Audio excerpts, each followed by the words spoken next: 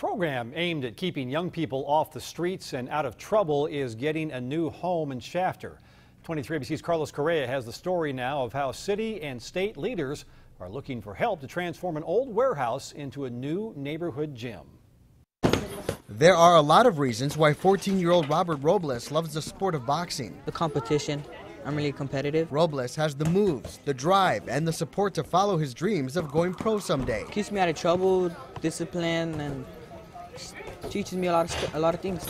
After the Shafter Police Activity League closed, Coach Mike Ayon decided to continue the program right in his own home. Little by little, I just started filling up my front yard. And soon after, Ayon was hosting hundreds of young people from all over Shafter. Doesn't bother us at all. We've got 3 or 4 neighbors over here. The parking places doesn't bother us as long as we see the kids working out and having a good time. Now the program has a new home, an empty building recently donated to the Youth Boxing Club. While the warehouse is under construction, the training continues. There's about a dozen young people here every day in front of Coach's house, practicing their moves and learning a valuable lesson. Boxing taught me a lot of things. Taught me how to grow up, how to become stronger. Keeps me out of trouble. Since we have like a lot of kids different ages, like they all get along, you know, they hang out.